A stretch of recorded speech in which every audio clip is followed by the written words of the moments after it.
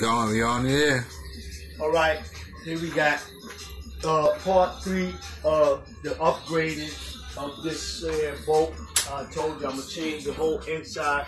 As you can see, the motor set up, the battery. We got the Trexes set up. Here we have the humpback 7-cell battery, which actually operates this as a nickel metal project. You know, it was a Candem, you know, Radio Shack using a lot of Candem metal, stuff like that. I installed the new servo here. As you can see, it's a small, nice, high-tech servo, enough torque just for the steering for the boat. As you can see, the connection.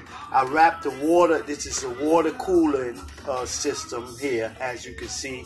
And we have here the paddle, just the rudder to steer the boat and stuff. Here you see the operation of that. As you can see, it's moving, and you can see the propeller.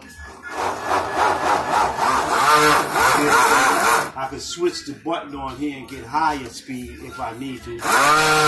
As you can see. So what I'm gonna do here is build the cover, a top for this baby here to seal it.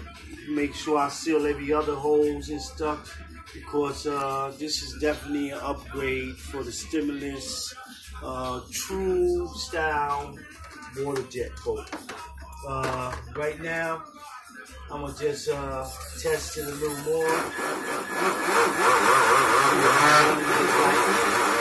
Everything sound proper and ready to go. So my next project is to build a shield to actually accommodate and cover this here, inside here, all right?